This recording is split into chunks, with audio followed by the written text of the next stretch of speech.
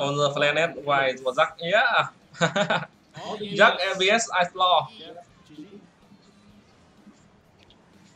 Let's go. I have to say, you see how happy Fog is? He's so happy. It's coming back from a game that Okay, iSlaw and Jack. almost 100% on the stage. That's something else that you cannot feel. Oh, iSlaw, he's handsome, very handsome. He's from France. Let's see what he is capable of. The carry player, can he become one? I think today will hit us what he can actually do for Sandbox. Yep, and you know, we do have a lot of new players from abroad that is debuting today. Ra ông cho cái tripod nhỉ, cho cái iPhone bé tí. There are players that do well and play as expected. Ông cho con Samsung bé tí. Bác ngon hơn không? To do that against Jack because we already know how strong Jack is. Jack mùa này mắt bị phết đấy chứ. For iSlaw, no data for our side of tournament. If you really look deep into it, I mean, he does play a whole lot of decks, of course, meta decks. Okay, let's go. First game. No ban car. Even if there's no ban, usually Seahawks and cheap cycles with the golden barrel. Let's make the move. Hop cycle. No, maybe Balu cycle. Or like lava. Yep. We'll see how they clash. Okay, the first game, iSlaw and Jack. From Bob Gaming. 1v1 here, let's go. Game number 1. Good luck, Jack. Good luck, Jack. Good luck, Jack.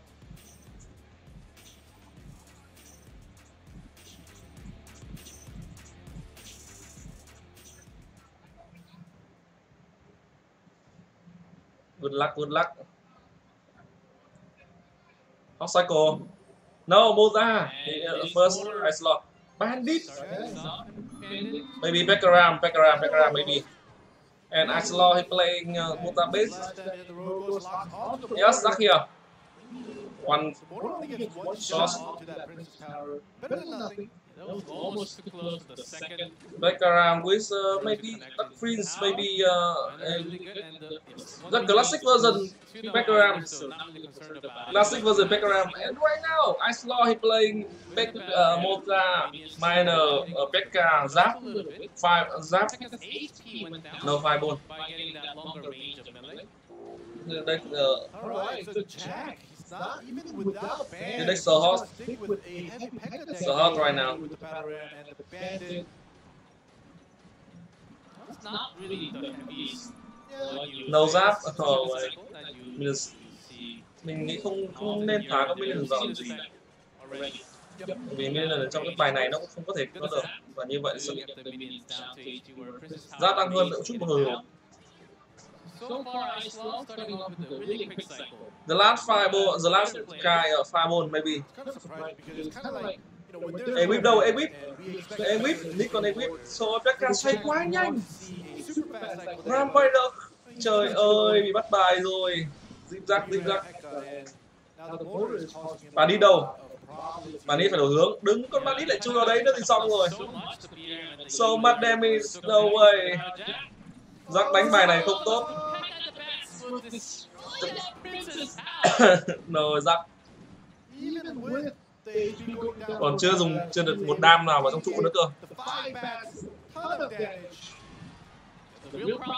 No damage. And so many mistakes. What iSlaw is facing against the Pekka, Spirit Goblin, Goblin Gang, I mean, those are all small units you can get against the Pekka, delay as much as possible. Now we see iSlaw, he just wants to defend. No huge problem. Đó, thực ra deck này ông Jack không đánh không hay, vì vậy là chẳng đánh được. Hơn nữa đây là một deck khó. Với iSlaw thì đây là một cái deck khó vì deck nằm trên cơ với lại Pekka Ram mà thả con Pekka nằm ở đấy. Ok, GG. Let's go next game. Let's go next game. iSlaw's powers are barely even touched. Chỉ có một đam đến từ Jack. Oh my god, Jack. iSlaw starting day off with the win. Oh wait. But still, GG. with the whole match. So we still have at least one more game to go. Don't worry because this deck hard counter Zack, hard counter background. So good luck Zack next game. Against the Cycle, against the VRAM, you've got the Motor, against all the small units and the Bandit Charge, against the P.E.K.K.A, you've got all the small ones to take care of. Zack also had the Zap to eliminate a few of the Spear Goblins. But what else? When there's so many, you can't just get everything zapped every single time. There's a timeout from Pop Gaming. It's about time because Jack had a pretty tough time in game 1 due to the counter deck. Big Bow now, I don't think so. That was too dominant. I think he played Balloon Cycle and maybe a Hot Cycle. Deck and iSlaw, we saw that he took the initiative. He put down all the units first. He forced Jack to react, and he was still able to come out on top. At this moment where the P.E.K.K.A was taking the Princess Tower and the 5 bats, that just feels so good. Yeah, you know what's hard about the deck and that iSlaw prepared here? It's you're supposed to drag the P.E.K.K.A with the VRAM, but once you use the VRAM to the other side, who's going to take care of the motor? I mean, you're trying to get the motor down from the charge damage with the VRAM, or the dash from the Bandit. I mean, that's getting stopped and locked. I think he will play. So he's in trouble. He's in trouble after trouble. Balloon Cycle. Because this time he played. No damage. That was a really He playing Balloon Cycle on ladder. Also bringing some Balloon Cycle. We must get Definitely. Now this is just making this even more exciting because when I was just seeing the teams, all I could think of was Season 1. And Group A, they just had a lot more stronger teams compared to Group B. Not saying that Group B is weak, obviously we have strong teams in Group B, but now seeing all the new players come out and showing us different styles of play, Season 1 is, I literally want to erase what happened in Season 1 because Group B right now it's even closer, and we're seeing a lot of good games here coming out today. Wow, iSlaw is very handsome. That was a tough Handsome. loss. Just doing close to no damage to either tower. Deck choice? No damage. Against Motor. Maybe bring back the Tối qua đang gánh đội vàng anh ơi. Go for your own cycle. Vàng loại quá. Anh xem rồi, thấy trên phim trên YouTube đang gánh đội vàng là hơi đen rồi. Thấy hai người đang ngồi nhìn vào phía xa xa là thấy thua.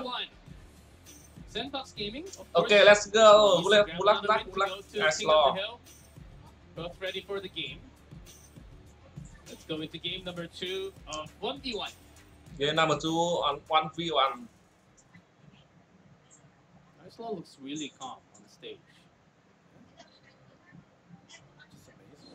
No real issues of anything. Snowball. Sometimes we see new players kind of Snowball their bandits. hand shaking a little bit, their fingers shaking a Mega little bit. minions. That happened a lot with the Korean players last season when especially Green Ah, when he first started. iSlaw he playing sandbox. We saw him kind of get nervous a little Wrist bit. Spam. So no dash. Không mà loại thì bên trong vui, chẳng con gì vui. Less than Mong maybe. sport sai. Rồi luôn rồi cái deck kiếm này.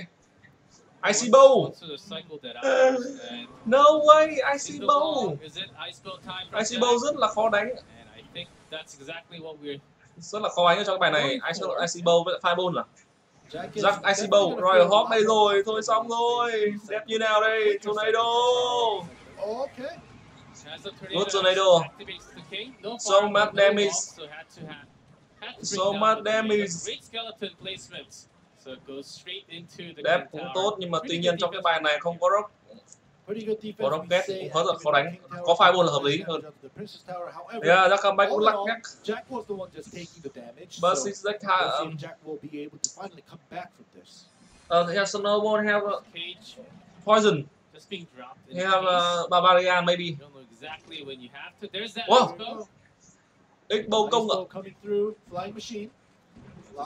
Yeah, just baiting the fireball so that the hogs are safe to do damage. Only going to use the log onto the left side. And Expose, for now, there's no damage. Trong cái bài này thì X-Bow làm sao có thể công được? Trời ơi. Once again, Jack did defend it, but he still did take a little bit of chip damage. He committed less to the Royal Hogs with only the log because he knows that bài này hình như là thẻ cuối cùng là Poison rồi, bad Poison rồi, phải thủ trước đã. X-Bow phải thủ Poison. Poison. Fireball vào Flying Machine. Fireball Flying Machine. Yeah, yeah, that's right. He wants to chip in some more into the tower. Both players No poison. Hình như là no poison rồi. At the end it all matters. Hình như nghĩ là con Barbarian thật cùng là sao nhỉ? Em nhớ không nhầm. X-Bow phải Flying Machine cũng được thôi, phải có một Flying Machine. Rồi X-Bow ngắm vào trụ. Rồi hốt. Vậy thì bên này sẽ không phải là thẻ cuối cùng không phải là một spell nữa. Thẻ cuối cùng phải một spell Tornado đâu. Yeah, and actually King Tower is helping so much, leading all the piggies out of the No, I think it's Laska, but iSlaw he no spell. He has to This is force Barbarian. pressure Jack right now because now that defensive expo. Mình xem thẻ cuối cùng là gì nào. Rồi hot, che mất tay mẹ, mất tay rồi. Doesn't matter if you have the cage down, doesn't matter if you have the flying machine or the Royal Hogs. Laska. Jack has everything to. Laska. What's the Laska? Laska thẻ cuối cùng là gì? Thẻ cuối cùng iSlaw là gì? Đúng rồi, phải dùng Fireball cho Flying Machine. Barbarian, yeah, that's right. He don't have before. He don't have a spell. Tornado. So right now you can see iSlaw pressuring Jack. He doesn't want him to put down the offensive expo. So every time the defensive expo goes down, he wants to chip it down. So when the offensive expo gets put down, he doesn't let me check again. Helping it out. But here we go. Jack is going to force that offensive expo here. Yeah, perfect timing for the cage to drop down. Bro. Good elixir. Barbarian! Also at the same time Not Mega Knight. So he don't have big spell. But a lot of nice, 9 defense. As well. 9 defense. Start his defense. I don't think he needs to set up a defensive one because he really. Yes, good. Really so I think we'll defend and cycle Fireball. Is that better? Played safe and the bandit's gonna connect. It's not gonna be a huge difference. Sao ai xin lại đổi ngược hướng nhỉ? Focusing on the left side. Ôi trời ơi! No way! Big mistake. Yeah, mistake. Defend against the Mega Maniac here. Trời ơi! Bắn vào trụ đi, Barbarian không được rồi. Fireball vừa ra xong. Trời ơi! Vừa đen. Vừa đen lại có thâm nữa. Ôi! Bây giờ cũng không thể đẩy được. Đừng. Dạ ơi, là một dấu cuối cùng. Rồi Hawk đây rồi, Tornado. I see đâu. À, Fireball. Hợp lý. He also had Tornado. So Lock. right after the Fireball, iSlaw really beating well, pressuring with the Barbarians, making sure the defensive expo is down first. Flying machine plus hợp lý. Cycle spell. Is that better? 20 seconds left. They cycle both spell. lose. The lesser HP loses. And right now, Jack. In this cycle spell. Barbarian, cycle spell, come on. Fireball coming. And Tornado. No way. Rồi Hawk vào trụ. iSlaw taking this game then. There's nothing else. There's that long, but just a little too late. Con rồi Hawk. 718, I believe 780 something. Ôi. That's going to be iSlaw 2-0. Con rồi Hawk cuối cùng nó lại chui vào trụ. Lucky. Really exciting 1v1 today. We go all the way down to the final second. No way. Lose. No. Here, unlucky today. Okay, see you guys. See you next stream. See you next time. See you tomorrow. Một con lợn sống chuồng.